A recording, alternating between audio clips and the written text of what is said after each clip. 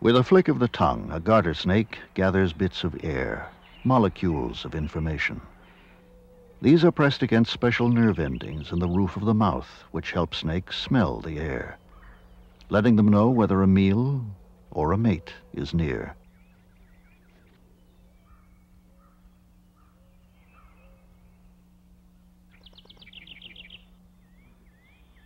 Life comes to us in patterns of sound and silence.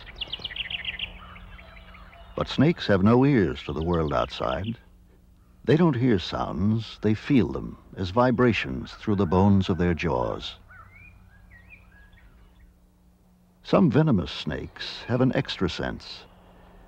Through a pit on each side of the face, between the eye and the nostril, they detect the body heat of nearby prey.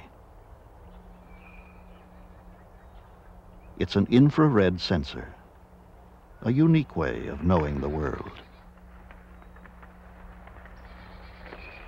The snake's eyes are always open, protected only by a thin, clear scale.